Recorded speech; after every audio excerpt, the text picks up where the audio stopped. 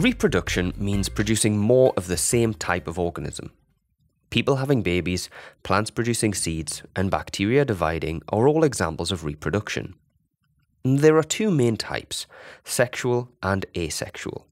In summary, sexual reproduction involves two parents, each one providing a reproductive cell which combines with the other parent's reproductive cell to produce a new, unique cell, which can develop into a complete organism.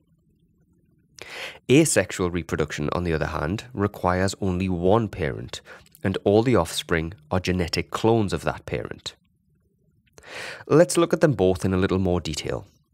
Under most circumstances, animals reproduce by sexual reproduction. An egg cell from the female fuses with a sperm cell from the male. These reproductive cells, the egg and sperm cells, are known as gametes, and this process of fusion to form a new cell is called fertilization. It's worth noting here that the spelling of fertilization depends on which type of English you use. Now, like all cells, the gametes contain DNA, the genetic instructions that make us who we are. During fertilization, the DNA of each parent combines, meaning that when the cells fuse, they produce a new, unique cell with a combination of the DNA of each parent. This new cell is called a zygote. The zygote then divides millions upon millions of times and develops into a new organism. The same general process happens in flowering plants. They have male and female gametes which combine to produce a zygote. The male gametes of flowers are found in pollen grains, while the female gametes are found in the ovules. A fertilized ovule develops into a seed, which can develop into a new plant. Unlike sexual reproduction, asexual reproduction involves one parent producing offspring which have DNA that is identical to that parent's DNA. Let's look at a few examples in plants. Some plants produce runners. These are basically long stems that grow horizontally. In certain points along the runner, new vertical stems and roots can form. If separated from the parent plant, these new stem and root systems, the daughter plants, can exist independently. Here you can see a strawberry plant with a runner stem and its daughter plants. Tubers are another method.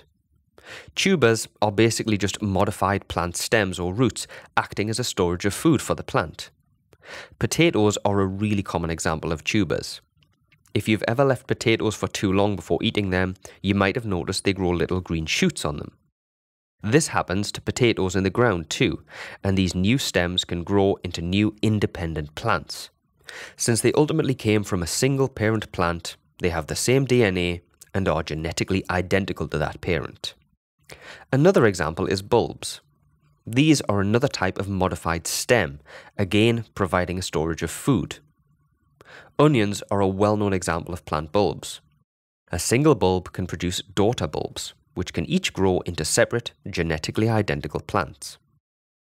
All of the examples of asexual reproduction in plants outlined so far are natural, meaning they can occur in nature without any human involvement.